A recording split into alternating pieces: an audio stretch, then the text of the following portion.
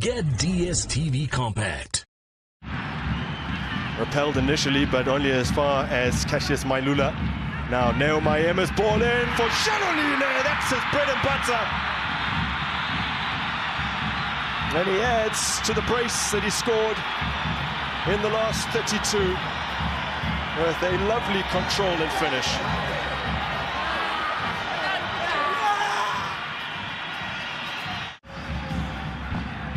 I think with it starts off very well, that you're expecting that, you're thinking that Marumo Gallants defended that ball very well, but the second ball there, they couldn't defend it, but Neo Maema putting that ball nicely just behind Tsepo Kumete and Tangwane there, but look at the control there from Shalulile, the composure. That first touch sets him up very well to be able to slot that home. Stayed on side wonderfully well. I think it was Botumelo Peko was playing him on, and Peter Shalulile, who opened the scoring. Just try and turn Mamelodi Sundowns' defense. And oh, how about this for Sundowns? Zwane, Morena gets a touch. Timber Zwane again, and Shalulile, who else?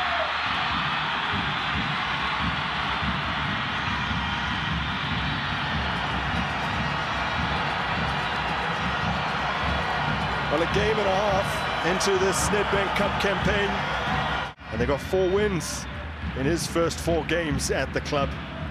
But it's not going to plan against Mamelodi Sundowns here. I mean, the initial start of this goal, yes, Timber Zwane took initiative there, and then the ball bounces back from Urubi to be able to play it on by Peter Shalulile, but it's that initiative pass that comes from the midfield, that comes from a defensive line to be played on the right-hand side where Shalulile made that run. Well, this would be awfully unfortunate if Marumo Gallants were to concede from this particular set piece. And they have. Well, from a free kick that never should have been given, Mamelodi Sundowns re-establish their 2-goal cushion.